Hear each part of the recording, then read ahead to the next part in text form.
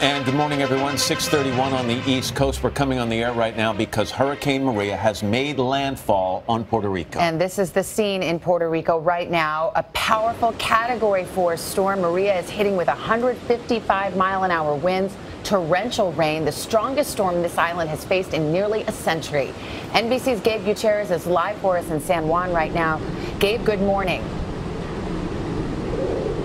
Savannah, good morning. The situation here is dire. We've been pounded by ferocious winds for the last several hours, and it is only getting worse. Hurricane-force winds now are slamming into San Juan. Authorities say this could be a potentially catastrophic situation. We have sought shelter inside a concrete structure, but others on this island will not be so fortunate.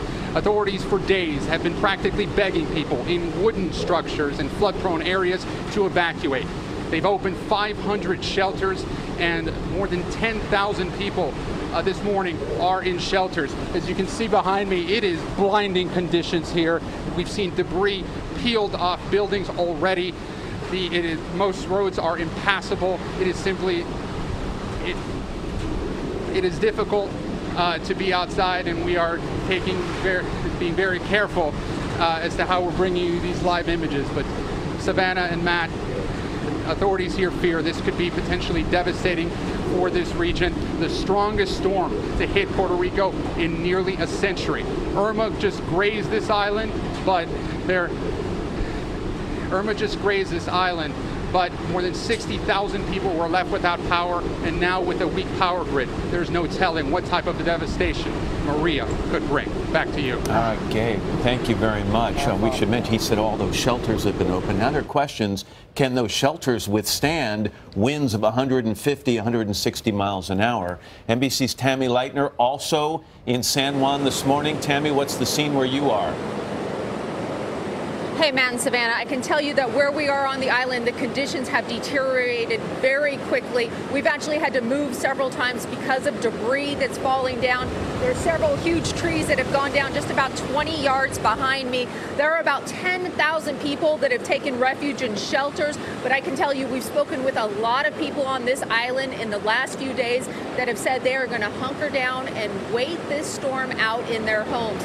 We've also spoken with tourists who are trapped here on the island. I can tell you where we are, FEMA has set up their headquarters, and they have about 300 first responders that are ready to head out as soon as the storm passes by and make rescues. Back to you guys. All right, Tammy, thank you so much. And let's turn to Al. I mean, this is a very dire situation. This is what we feared the most, and it is coming to fruition. Unfortunately, right now, as you heard, 155-mile-per-hour winds, but we've had gusts of up to 190 miles per hour, and it is moving northwest at 10 miles per hour. So here's what we look for as far as the impacts. The winds are going to be devastating. We're talking about gusts up to 150 or more, hurricane-force winds throughout the afternoon. The storm surge, where we get most of the deaths and damage, 6 to 9 feet from San Juan all the way through the southern tip of the island, and the flooding. We're talking about river and highway flooding, mudslides, totals of 20 to 25 inches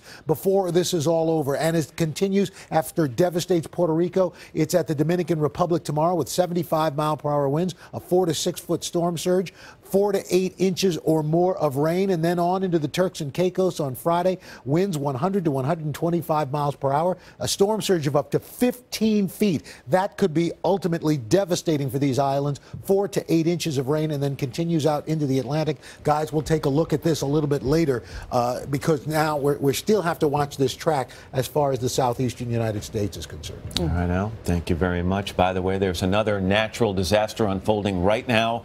It's happening in Mexico. The death toll from a powerful earthquake there soaring to more than 200 people overnight. Countless others said to be trapped in the rubble. Frantic efforts underway to free them. NBC's Miguel Almaguer is in Mexico City. Miguel, good morning to you.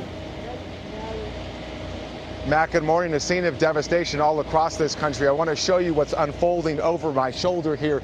This is actually the scene playing out in city after city across this region. Search and rescue teams have arrived at an employment center where dozens of people have been pulled out of the rubble alive, and where search and rescue teams at this hour are looking for approximately 30 to 40 more people that are still buried underneath all of this rubble. It's an active scene here. Over my other shoulder, there is family members here waiting for any news of anyone that may still be inside and trapped inside. The death toll here rising to about 200, and they were told that the situation here is still very fluid, not just on this one city block, but all across Mexico City. Matt. All right, Miguel, thanks. A lot of news this morning. Unfortunately, not a lot of it good. No, so we'll be following what's happening in Mexico City in terms of the recovery efforts and also what's happening as we speak with Hurricane Maria hitting Puerto Rico. We'll see in just a few moments on Today. I'm Savannah Guthrie alongside Matt Lauer and Al Roker and our correspondents in the field. This has been an NBC News special report. Hey, NBC News viewers, thanks for checking out our YouTube channel. Subscribe by clicking on that button down here and click on any of the videos over here to watch the latest interviews, show highlights, and digital exclusives. Thanks for watching.